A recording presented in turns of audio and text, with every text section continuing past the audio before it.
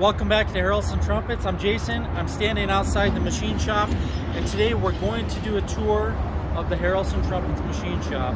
This is going to be the first of quite a long series showing you how Harrelson Trumpets are made, and I want to take you inside to every little step of the design process, the engineering, the finite element analysis, the acoustic studies, the actual machining and printing when we use lasers to print, and laser cutting and engraving, and all the hand engraving and all the hand assembly and finishing. There is so much to Harrelson Trumpets. It's a ridiculous amount of work. It's my life's work. I've been doing this since the 90s, and in a couple of years we'll be up to our 30th anniversary. So I want to show you how it's done in this series. Let's go inside. This is Unit C, and we're in Denver, Colorado. You can see the mountains right back there. And that's where we go skiing. Across the street there is the park where we walk Oscar every day. Let's go inside.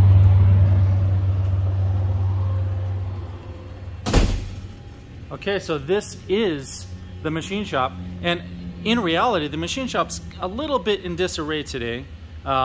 Let me set this camera down and I will show you a few things. So first off, we are in the process of finishing a lot of new production for a new series of trumpets and our existing series of trumpets. So this is the year 2023. The Summit G series will be retired this year. So we're finishing up manufacturing of parts for that series. And then the H series will be discontinued at the end of June. So, which it's June now. So H series is almost done. The X series, of course, is a prototype series that will continue. The Muse is really where people are putting their time and their effort and their money. So the Muse series, we are full force working on that. And we have a new series of trumpets that will launch in July. We'll talk about that here in a minute. We are going to be selling 2 of these machines and replacing them with another new 5-axis machine. So I'll show you some of that. First, let's turn the camera around and show you what we have here. So this area is, let's get a little closer. This area is where we can do, or I should say I can do, custom engraving. So this is a microscope I can use to sit down here and work at these stations and do hand carving, either with high-speed rotary tools or with engraving tools. So I use actual gravers. And you can see those tools over here. So there's a rotary tool, bunch of rotary tools. This one is 400,000 RPM. And then we have the graver tools as well. So we've got just everything over here, but graver tools look like this. I basically create different profiles and sharpen them, and then we can do the hand engraving. And sometimes I'll do full mouthpieces. You can see here was something that somebody was working on for fun. It wasn't mine. But yeah, when you see the hand carved and hand engraved stuff, it's done right here.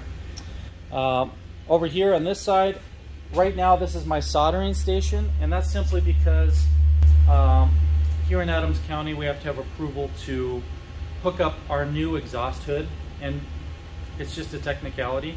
But this is a rolling cart that I've actually used for many years. Sometimes I roll it in here if it's windy or cold outside, and we turn the filtration system on and maybe air it out once or twice throughout the day by opening the door. But this is where a lot of the soldering videos happen, and I'll put a fast forward clip in right here so you can see me soldering. But this station is where that happens a lot of times. And I can roll this cart outside, so, or I can take it to the other shop or wherever. All the stuff I need to do the soldering is right here. Now if I'm doing laser welding or silver soldering, things like that, it may require other steps, and some of that's done in other places as well. So this is what's going on here. As you can see, there's a huge pile of stuff right in the middle of our shop. And this is normally where we would come in and load things and load stock on these on this stock bin, so the stock storage area, where we keep brass, aluminum, steel, titanium, copper, whatever. All the big heavy material goes here, and we typically have several thousand pounds of it on there. But this pile in the middle is actually all stuff we've gathered up from the shops, because we have more than one space, and we're selling it to make room for other stuff. And then here we have some raw brass stock that just came in. This is for the new Momentum spinning top, so Momentum 2, and we'll talk about that in a little bit. Let me set the camera down here and get on the other side. So in our actual live tours, when people come in and see the shop, like tomorrow is Saturday, June 10th. So on June 10th, we will be hosting a tour at 11 a.m.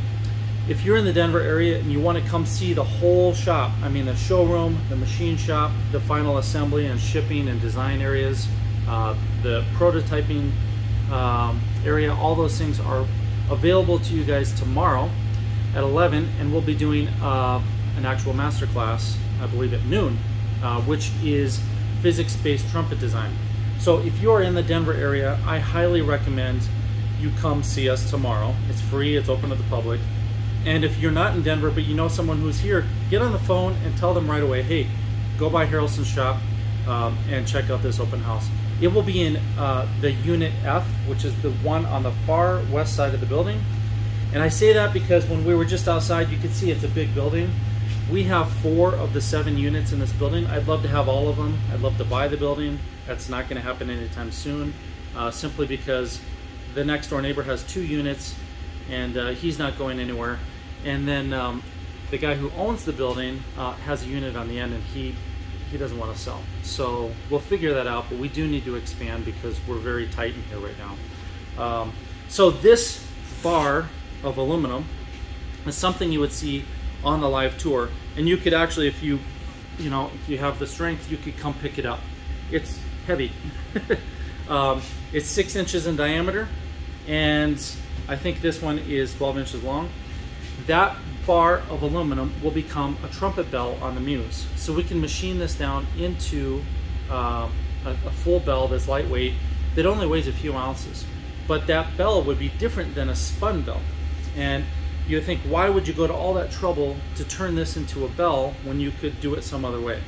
The reality is there are not very many ways of doing it. Because what we're working on is creating profiles for bells that can create different sounds. So let's say we wanted to create a trumpet bell that's a lead sound. Then that bell would most likely have a tighter taper, maybe a smaller diameter, and it'd have some special features to it to make it a lead sounding bell. For instance, we might have a bell choke on it, which would increase vibrancy. We may also thin some of the material to create interference in the resonance, because it resonates so much, it moves so much that it creates other pitches that don't belong, and that's characteristic of some lead horns. What if we wanted to take that profile and combine it with a flugelhorn? Could it be done? The answer is yes. If we machine it out and we create the right shapes, then we can make a flugel sounding bell that also sounds like a lead horn at the same time. Now take that concept and say we break up different tonal areas of trumpet playing into, say, 5 groups, and we wanted to mix any of the 2 or any of the 5 groups into 2 or 3 at a time. We can now do that by machining the bell, and of course by understanding how to design it to be machined. But these bells would no longer be round. They might be ellipses, they might be somewhat triangular. They're unusual shapes.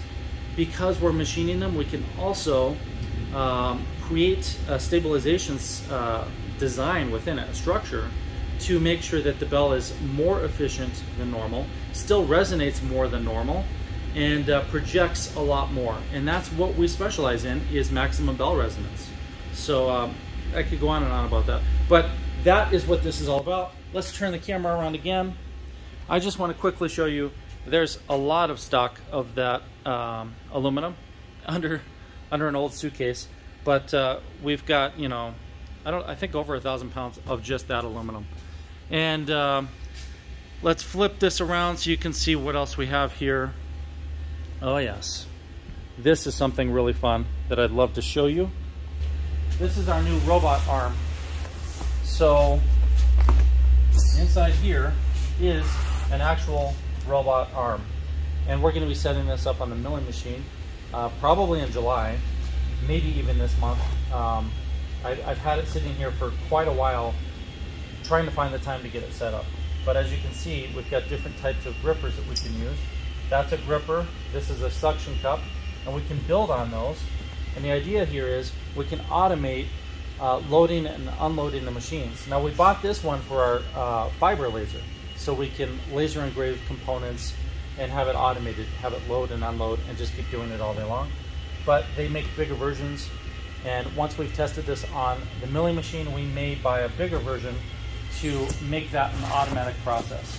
If we can do that, it means we can make more parts in less time, maybe run more overnight shifts, make fewer fixtures, and at the end of the day, what it really means is quality goes up and the price for you guys goes down. And I would love to be able to build more products for you guys at a more reasonable price, because one of the biggest complaints is that Harrelson Trumpets and accessories are the most expensive in the world.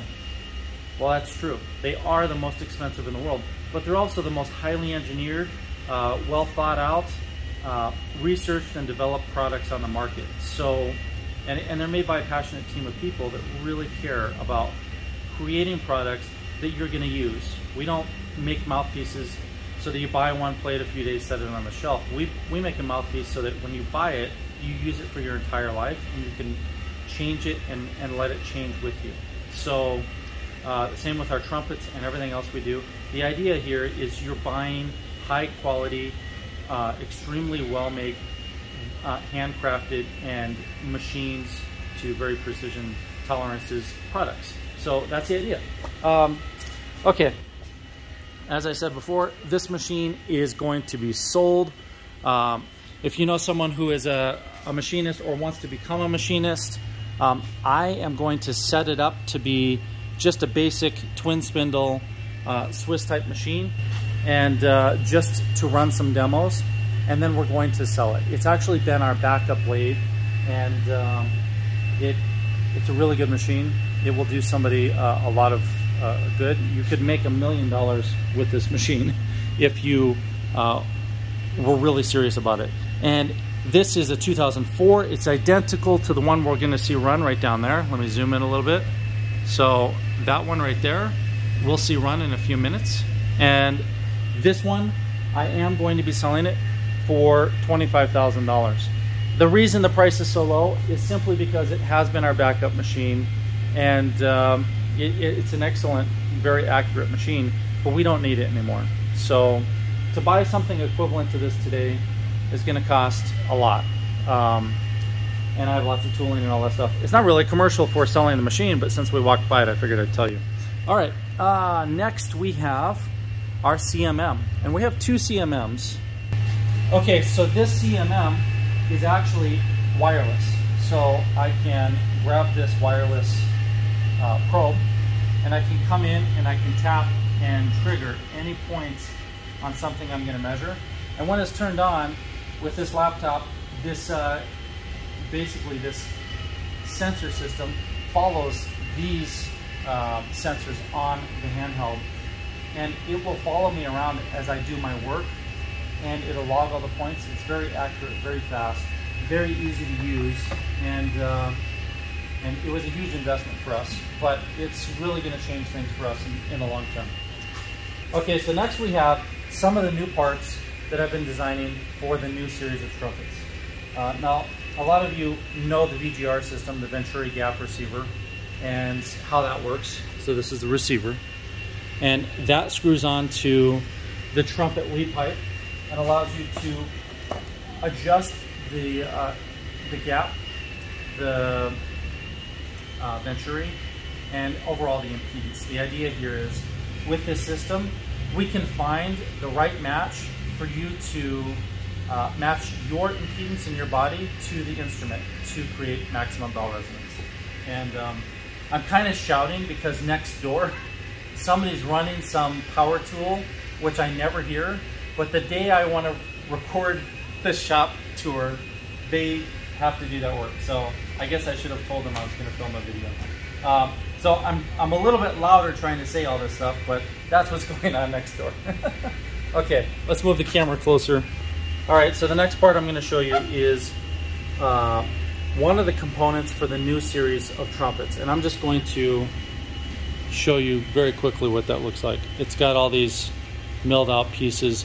It doesn't look like something you've probably seen on a trumpet before. You're going to see more parts like that. Here's another receiver that matches that. Here is a different version that's thinner. Let me hold them next to each other. So they are different, and that's because there are two different trumpets in the launch. So we have two different series of trumpets in this launch. One is for commercial lead and brighter playing, and the other is an all-around trumpet that can get bright or dark depending on how you set it up and how you set up the mouthpiece. So I'll reveal the name and all the information here soon. Okay, so now I'm standing in front of our newest CNC lathe. And when I say CNC lathe, here at Harrelson, we always buy machines that can be as automated as possible. So this one in particular, it can make two parts at the same time, and there are two spindles in here. Basically, one can run and cut the front end of the part, and while the other one is cutting the back end of the part. I'll show you inside the machine so you can see what I'm talking about here. So here you can see, this is the main spindle, and as that spins, then everything would be cutting on these tools. Okay, so we've got live tools that you can see there's a real small tap and some drills. Those can be cutting in either direction, axial or radial. So see, they come out this way as well. So we have 6 live tools, and then we have a series of tools for profiling and facing. And on the back side here, there are actually more tool holders for boring bars and drills. The same exact thing is true on the sub spindle. So when we want to pass a part off to the sub spindle, this just moves over there and grabs it and brings it back. You'll see videos of this machine, and it's not turned on today, but that is our newer CNC lathe. It's actually not new. I'll quickly go around the shop and show you a few things. This is a Schunk Tribos tool setter, and basically that's a fancy device that allows us to use really high-end tool holders, and that's important because tool holders really make or break the deal when it comes to being accurate. And I'll show you some of the tool holders we have. So we've got a bunch of different ones. That's a hydraulic Schunk. This is also hydraulic, but this little piece down here, that goes in that big giant tool setter that I just showed you. So that piece allows us to have this very thin section to get into tight spaces and be very rigid. And you can see here's some more of them. So those tool holders are that really high-end system. And here's a bunch more. You can see we just have a ton of tools. We also have air spindles because we have a working relationship and partnership with Big Kaiser. So Big Kaiser is one of the leaders in air spindles, and we have a couple air spindles. This is a BT40, and the machine we're running is on right now is a Cat 40, and then we also have their mechanical speeders as well. So we have 5 of these, and they run right inside the tool changer, allowing us to really change the tools automatically so that all those things can run automatic. And there's a pneumatic line set up in this machine. So right here, when it plugs in, when the tool changer grabs it and puts it into the spindle, then it plugs into the air automatically, and we have a solenoid that turns it on. So this is the Herco milling machine, and this is one of the machines that we've had for quite a while. This one allows us to make a very wide range of parts, everything from braces to finger rings. We can do round parts on it, like parts that could be on the lathe, but those are better suited for the lathes. And so we tend to have parts that are round on the lathes and parts that are other feature sizes and shapes and bigger sizes on this machine. So I'll show you a couple pieces. These are both defective pieces, but this is one of the Muse braces. And as you can see, it has a lot of different features. There are some round features, and they do look perfect. So those are made on this machine. But overall, it's a completely different shape. This would be hard to make on the lathe. if not nearly impossible. I think I could probably make it on the lathe, but I wouldn't want to try to program it. And then same with this one. This is the lead pipe brace for the Muse. So those two braces are made on this machine. And this finger ring was made on this machine. That's actually a thumb ring, a real small one, or it could be a third ring. And this was for the Nouveau trumpet, and it was never put into production. We've never put this on a horn. Then we have this honeycomb, which was also machined on this Herco VMC. And as you can see, it's got a honeycomb structure that goes straight through 3/8 inch brass. And that required some very high speed machining and very long skinny end mills. And that was an experiment. So yeah, that was made on this machine. And why don't we see it run? Let me get it set up so you guys can see this machine actually running. So first thing I need to do is get this piece of stock out, because I had made a part before and that is still in the machine. So let's get that up close so you can see what's going on here. All right.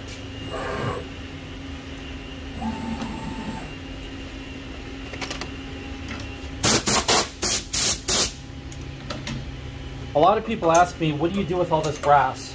They say it's such a huge waste. Why would you machine these things when you can cast them, or I don't know, whatever people's ideas are in manufacturing. The reason we do it this way is, one, there really aren't too many other ways of doing it when you're going to be changing the design often and adjusting things. So CNC machining is really the king of manufacturing when it comes to making changes to designs. When you're casting something, you have to create a mold, and then that mold has to be the same one you use forever. So that's the first part of the answer. Let me get that part out. And then the chips themselves are actually just recycled. So nothing goes to waste here. Everything does get recycled. This is the little piece that was holding on. As you can see, there's a little dovetail on it. See that? So that little dovetail was held in the jaws of this vise. So this vise right here has these dovetails with little grippers in them, and the grippers cut into the brass, and that then holds it very steady, very well suited for CNC machining at different angles. And what I did here is I created a way to cut on the top of the part and then on 4 different sides. And when I do the bottom, then I'd have to turn it over and put it back in another vise. This allows me to hit 5 out of the 6 sides of a cube, and that is the leftover piece. So that goes into scrap, and we grab a new one. So this is what we're making. We'll see those in a second. We need this, which I've already put a dovetail on, and just have to make sure that's clean. We just slide that dovetail in there. Oh, it's not quite open. There we go. So we slide that in. Let's get a better view here. There you go. And I've got it matched up to these 2 little marks. So those 2 little purple lines are what allow me to just know it's in the center of the vise. That's the only reason those are there. And now this is a torque wrench, and we want to set it up so that we're somewhere between 20 and 30 Newton meters. So if you look real close, the smaller numbers on the bottom here, it says NM. I'm at 25, right? So I'm going to reset this, and we're going to tighten this one up. And it's a simple process. I'm going to try to do it close up here so you can see me do it.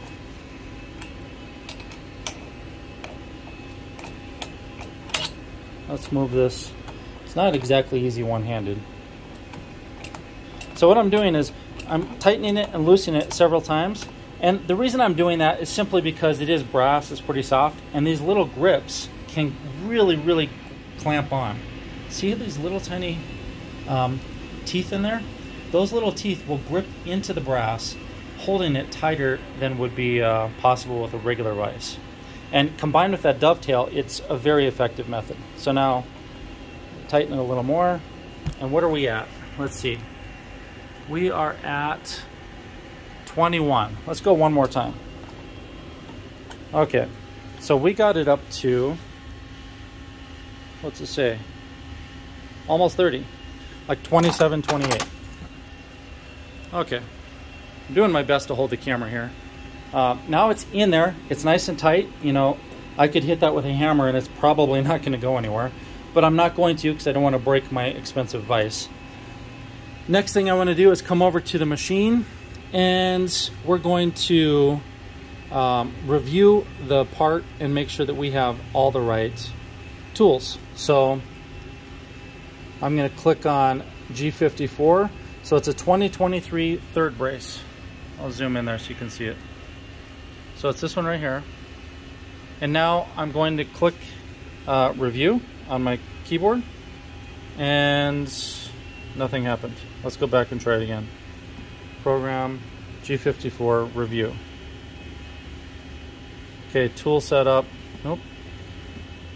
There it is. So now I've got all the tools that are used on this part. So I need all of these tools in the machine, and it says auto, which means all 6 of these tools are already in the tool carousel. And the tool carousel is actually right up in here. So let's look up in there and see what they look like. So they're up inside there.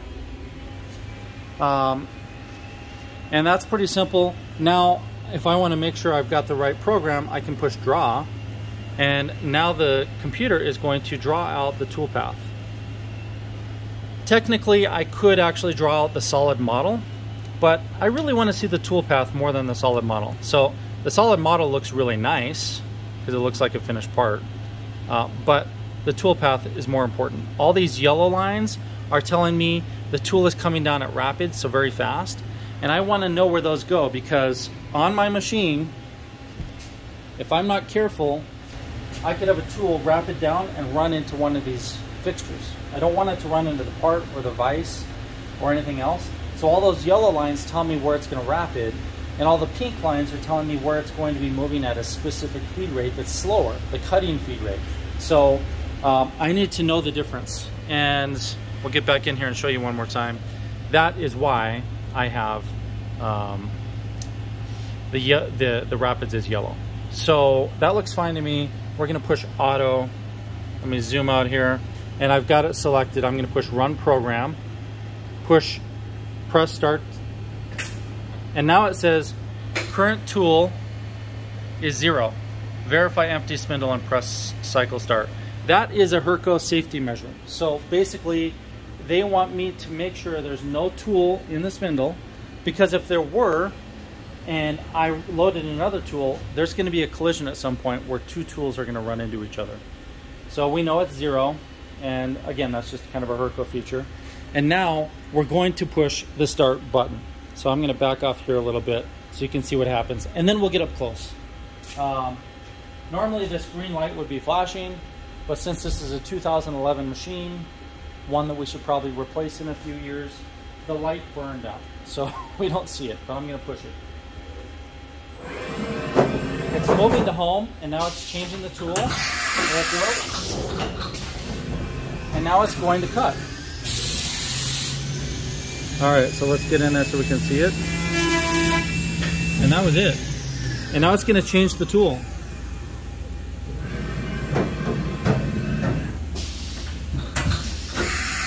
Next we have a drill. So let's get in there and see that.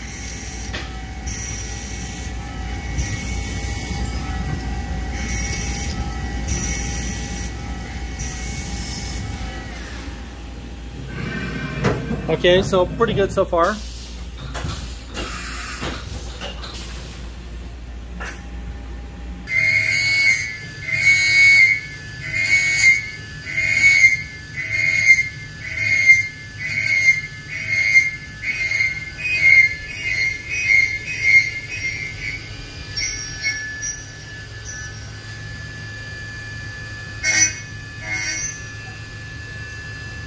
Okay, so most of the noise is done. It's still going to be loud, but I don't need these anymore. That tool is extremely loud, and it's simply because it has so much of the flute hang out, and the part is sticking up so high, and the part is hollow. So all of that adds up to resonating frequencies, which is directly related to what we do here at Harrelson Trumpets. we are always trying to find the best resonance, and in machining, we're actually trying to prevent resonance. So it's really cool because in my career, I spend a lot of time trying to create the most resonance possible in one area, and in the other, I try to eliminate it entirely. So I've kind of become an expert on both sides of that field, which, talking to other machinists and other musical instrument builders, it's kind of a rare thing. Very few people actually get to see both sides of that. It's a lot of fun. So I'm going to talk a little bit about the parts that we are making right now. Let me get this straight again. So what we are making at this very moment is one of these little braces. And this little brace is for the Muse trumpet. So it looks like this when it comes off the machine. I'll hold it up a little closer. So that's what it looks like. And you can see it's got a very, very nice finish.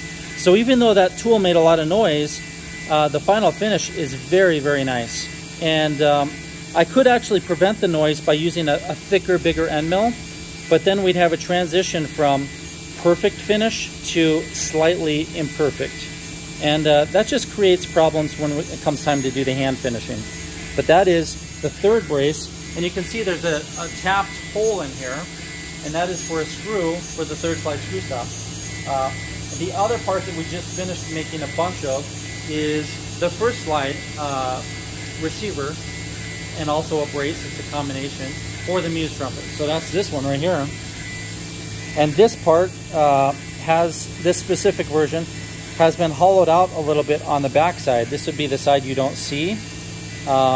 Right here would actually be the first slide.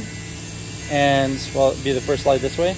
And then this would be the third slide.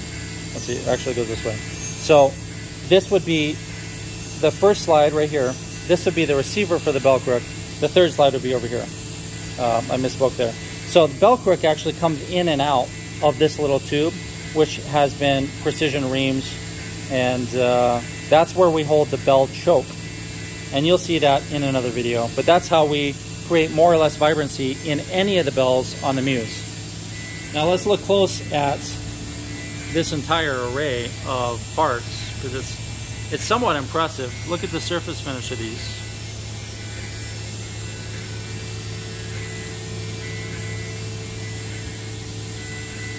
So I'm slightly biased, but I think it's really, really beautiful to see all of these Muse trumpet parts all in one spot, just set up so beautifully.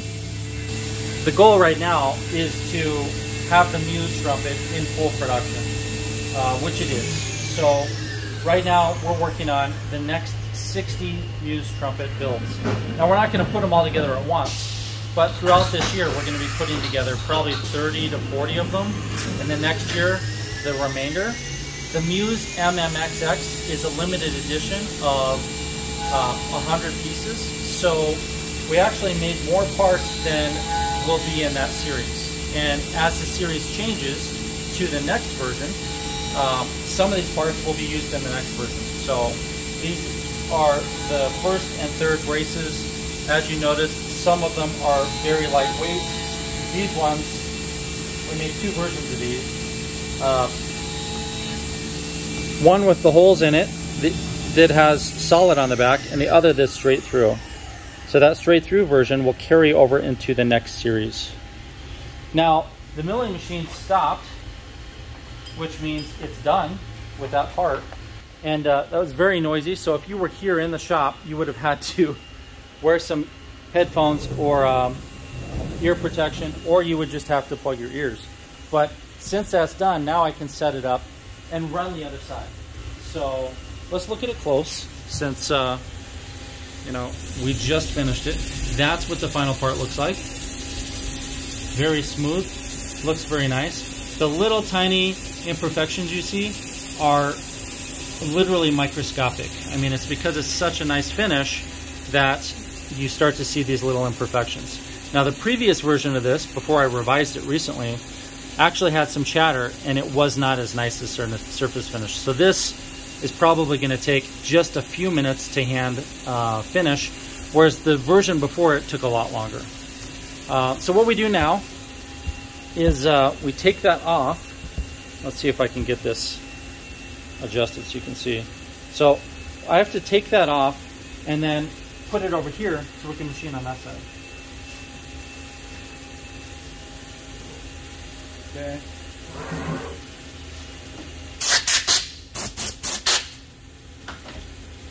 Now to do that, there's a little cam system in here that's holding this down. So I'm pulling that out. And now I have to orient it to the G55 side, which I've already marked on this vise. And then I just tighten that with the cam again. And that's what it looks like. So now it's holding it on the side instead of on the end. And for this part, I think we can actually run it with the door open for a minute so you can see what's going on. So let's call up the right program. I push auto. I'm going to choose G55. Let's do the extra light version, the one that goes all the way through. I can draw it. That way we know it's correct. And I know it's correct because I designed it. Jen runs this machine a lot, so she also would be drawing the part sometimes to make sure she's got the right program. And now it's all set, so I'm just going to push go on it again. All right, run program, cycle start. I'll grab my safety one.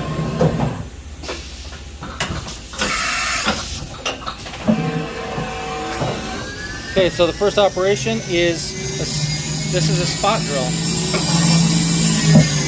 There, it's done. That was the spot drill. Now it's going to switch over to a 200 thousandths drill.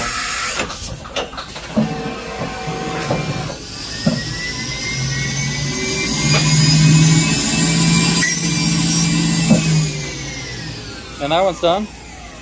So it only takes a second to do these parts. Now we're moving to a tap. So it's going to tap that part. Okay, that's what that tap looks like. And now it's going to mill it with a 1/4" end mill. And I'll just hold the camera up close so you can see.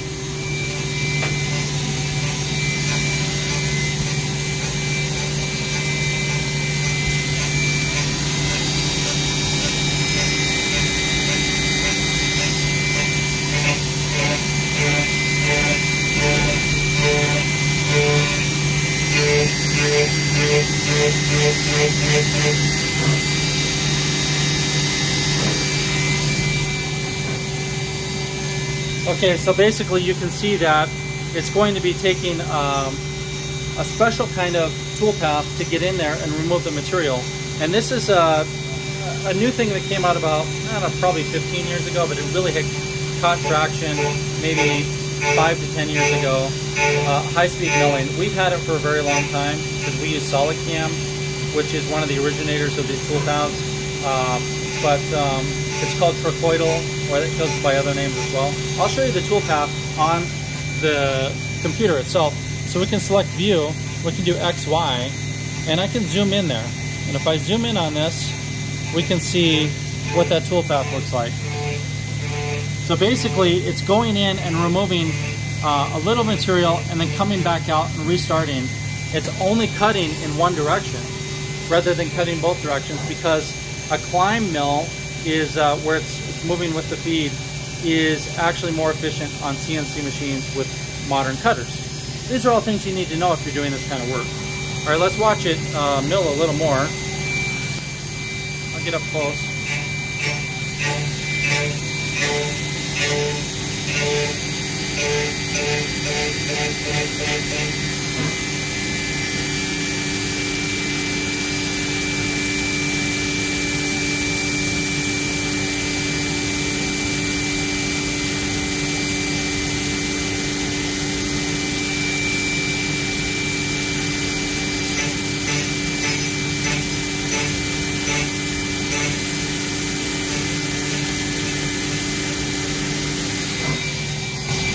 So you probably saw it was cutting air there, and that's because in the program, in the software, I set it to be like remove every single bit of material, but when it was turned upright, there was a little material left there and it was supposed to be removed right now.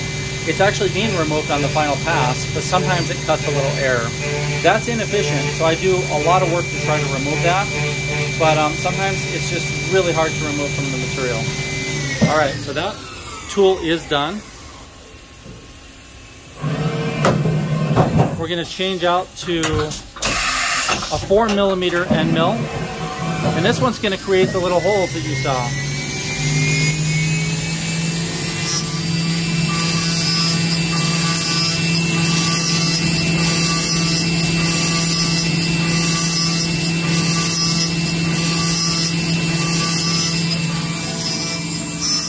All right, so on and so forth. So you can see that's going to run for a little while. So that is the first part of our tour. I want you to subscribe to our channel. Make sure you keep watching us here at Harrelson Trumpets on YouTube.